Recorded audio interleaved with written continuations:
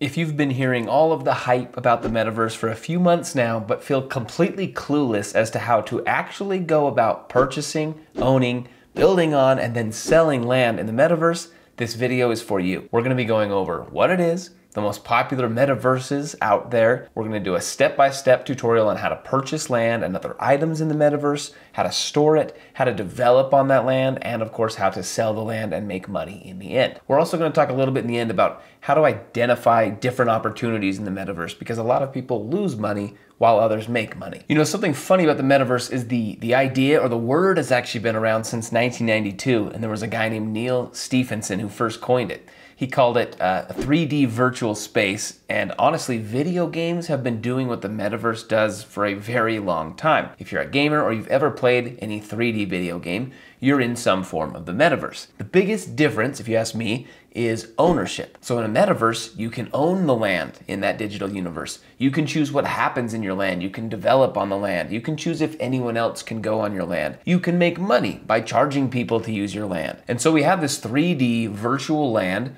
that's been around for a long time, right? This idea in games and stuff like that. But now it's not just owned by one entity that gives you the right to buy a physical copy of a game, come and then play. Anyone can create an avatar and enter the metaverse, and anyone can own land, characters, or even objects. Because it's decentralized, it means that no one is controlling it, and that means that literally anyone can be in the metaverse, and they can be anyone, and there's no one telling them to leave or telling them who or what they can be inside of that metaverse. Now, there's three main metaverses that we're going to talk about here that are kind of the big ones right now, and you've probably heard of a few of them. The first one is Decentraland, and we'll show you that on the screen right here.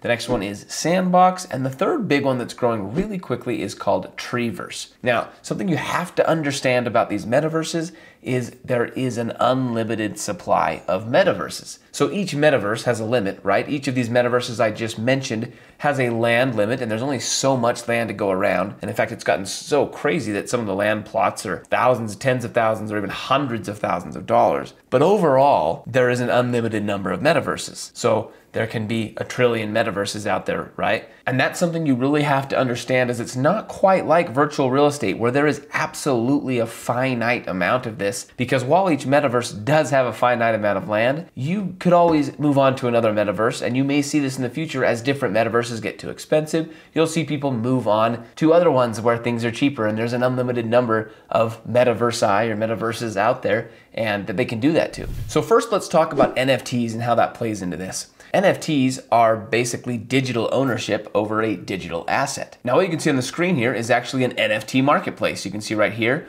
I can go here and I can actually purchase Decentraland NFTs, which is everything we just talked about. I can purchase land in Decentraland. I can purchase objects and items and avatars and skins for avatars and clothes and all kinds of things. You can see as I scroll down here, there's actually 97,000 items, and a lot of them are plots of land. You can see this is selling for 2.6 ETH, which right now is about $8,000, and that's the cheapest piece of land you can buy on Decentraland right now. And as I scroll down, it obviously gets much, much more expensive. So whoever owns this NFT owns that little piece of the Decentraland metaverse, and they can choose what happens there. It's all in their power, right, to choose who and what can come, what gets built on there, everything is theirs, or they can just hold it and then try to sell it down the road. Now, what we do is we actually have to have a digital wallet that can hold this digital metaverse, right? It's a digital asset, and we need a digital wallet to hold that. Now, the most common digital wallet is called Metamask. So you can go a link down below to metamask.io, and all you'll do is click download. Now what Metamask is it's a Chrome extension wallet. So you'll see when I click to install Metamask for Chrome, which is exactly what you'll do, then you'll see it adds it to my Chrome. And when I go up here to my extensions, I can click on this one, and I can pin it here. I have Metamask. I've got a digital wallet sitting in my browser where I can purchase things. So you'll want to go through all those steps. And the next step is we've got to fund our digital wallet. So you saw on this last one right here, Decentraland costs 2.6 ETH. That would mean that we would need at least 2.6 ETH inside of our digital wallet to purchase Decentraland. Now it's important to note that just like there's 1,000 different cryptocurrencies out there, each of these different metaverses often has its own currency. Now here's where things get just a little bit more confusing.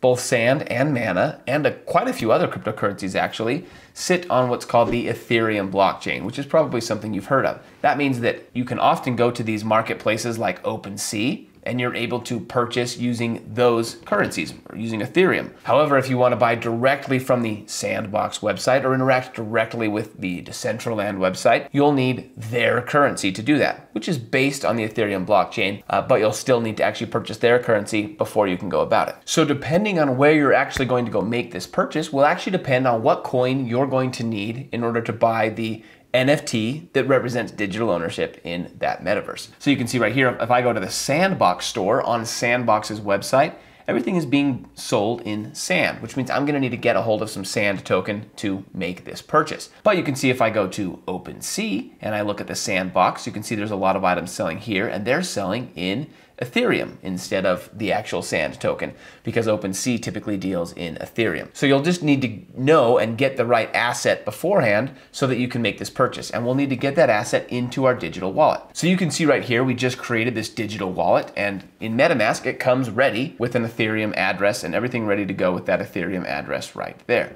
Now, it doesn't come stocked with Ethereum, so our next step is we're gonna probably fund this with Ethereum. Now, we can fund this with Ethereum and then we can buy directly from OpenSea, or we can fund this with Ethereum and then we can buy Sand token and then use that Sand token to buy directly on their website. So you'll always need to figure out how to get the right token to make the purchase. So in this case, we've got our Metamask wallet right here. It has 0 Ethereum in it. We're gonna want to fund it with some Ethereum so that we can go about making that purchase. Now, the way that we would fund a Metamask wallet is typically through a decentralized exchange. So we're gonna leave a link down below to another site. So the way we go about that is we actually need to create a CoinBase account, and we'll leave a link down below to sign up for CoinBase. And CoinBase is a great way to onboard, meaning we take our money from our bank accounts and our real money, and we convert that into crypto. And then from there, we can send it to these digital wallets and all this stuff. And it's very, very easy at that point. So what you're gonna do is you're gonna create a CoinBase account. After you've created your CoinBase account, you'll click on that top right corner up there. You'll click on settings and then payment methods, and you're gonna add a payment method. I'll tell you now, PayPal gives you access to the funds a lot sooner than something like a bank account or a credit card. After you've added a payment method, we're gonna go right here and you can see it's got all these different assets. Now we can go to trade and I can actually type in Ethereum and say, I want to buy some Ethereum. So I'll type in Ethereum right here and you can see it's got Ethereum, just regular Ethereum. We'll click buy and you can see I've already set up my PayPal account. We'll say we want $100 worth of Ethereum. We'll click buy. And now we're gonna get Ethereum inside of our Coinbase account, and we're gonna be able to send that Ethereum to our Metamask wallet, where we can now interact with sites like OpenSea or the Sandbox Marketplace or any of those other places. So once we've purchased that Ethereum, we need to get the address in Metamask for where we need to send the money. So I'll click up there in Metamask, I'll click on the account right there and copy this number right here. Then I'll head back over to my Coinbase account, which is right here, and I'll actually click into the Ethereum, and then I'm gonna want to send or receive Ethereum. I'll put in the $100 that I just purchased, and then I'll put in and paste that address that we just got from our MetaMask wallet and click continue.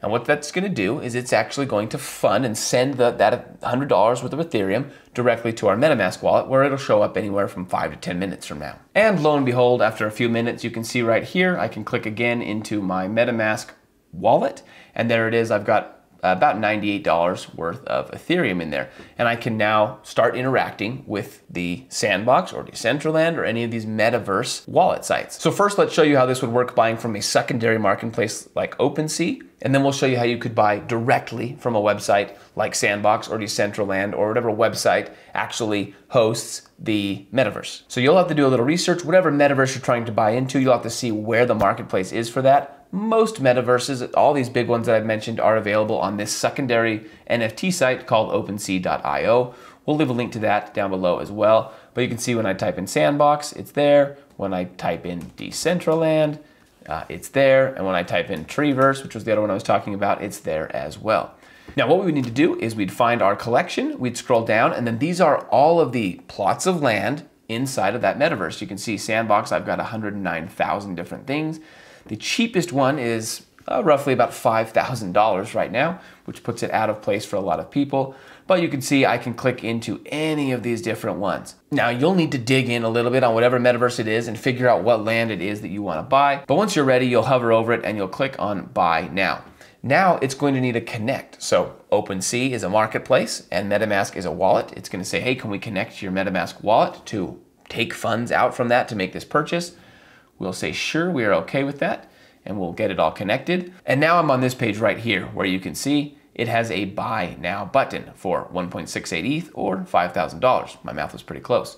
Now, when I click buy now, it's going to again connect to my wallet and it's going to make sure I have enough funds, and then it's going to pull out the funds. Now, we're not going to do that for the sake of this tutorial because it costs $5,000 and this is a tutorial video. But all you have to do is you're going to basically click your Metamask wallet is going to pull up multiple permissions and say, are you okay with this? Are you okay with spending your $5,000 worth of Ethereum on this NFT? You'll click and sign and say, yes, I'm okay giving access to my Ethereum to OpenSea. And then you'll have to click yes one more time. It'll pop up another thing and it'll tell you, hey, okay, you want to make this actual transaction for $5,000 or 1.3 ETH or whatever it is. And you'll click one more time to confirm, and then the purchase will go through. Now, once the purchase has gone through, you'll be able to go right up here. If your wallet has been connected, go to your profile and you'll see it show up right here in your collections. That will now be your NFT, which is land in the metaverse. And in this case, it's the Sandbox metaverse. So that's how you would go about the process buying on a secondary market.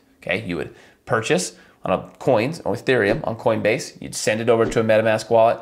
You'd go to OpenSea, connect your Metamask wallet, and then make the purchase inside of OpenSea. Now, let's say we wanted to do it the other way. Let's say we wanted to buy directly from the Sandbox site. And you can see on the Sandbox site, I can buy all kinds of things, not just land. I can buy this shield of Verdeva. I can scroll down here and you can see there's all kinds of things that I can buy on the Sandbox website.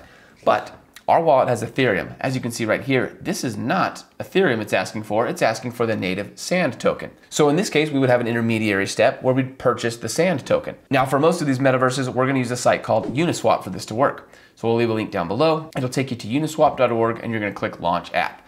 Now, what we're doing here is this is a swapping site, a crypto swapping site. So we're gonna swap this Ethereum that we have for a Sandbox token. Then we're gonna head over and we can now start purchasing with our Sandbox token.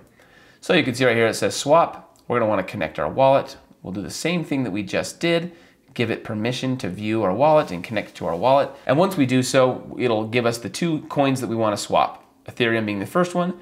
And then for the second one, sometimes it'll pull up when you just type in Sand, and in this case it did. Other times, we will have to go to coinmarketcap.com, and you can see that right here. This is a site where you can get all of the information for each individual crypto. We're gonna type in Sandbox. You can see it's gonna pop up Sandbox right there. And then what we need is a contract address, meaning what address do we need to interact with in order to purchase Sand. You'll go right here, make sure it says it's an Ethereum address, click copy address, go back to Uniswap, and we'll paste that address. And it pulled up Sand just like we just clicked. So we'll go here now and type in that Sand. And it now says, okay, you've got this Ethereum. Would you like to swap it for Sand? And we're gonna say, yes, I would like to swap my Ethereum for Sand. And it looks like 0.01 Ethereum actually equals 10 Sand tokens or Sandbox tokens. So we would click swap right there, click confirm swap. Once again, we're gonna connect our wallet, right? It's gonna double check that we're okay with this swap. It's gonna double check that we're okay with this fee. In this case, I'm not okay with the $40 fee for a tutorial, so I'm gonna click reject, but you would click accept, and then the Sandbox tokens would show up inside of your wallet. Now, the next thing you're gonna wanna do is go up to your Metamask wallet right here, and you're gonna wanna tell it to look for the Sandbox tokens. So you're gonna go to assets right there. You're not gonna see your token, and you're gonna say import token, custom token, and then paste that same address you just used to buy, and it'll say, oh, Sand, and you're gonna say yes, import that token. And now it knows to keep an eye out for Sandbox tokens because you've told it that you purchased some. There's a lot of currencies out there. MetaMask doesn't know all of them, so you sometimes need to tell it what to keep an eye out for. So our MetaMask wallet will now have Sand, and we can go back to this Sandbox marketplace right here, and we've got all these different things, and we'll follow the same process now that we just did with OpenSea, except now we're on Sandbox. So I'll click into something that I want to buy.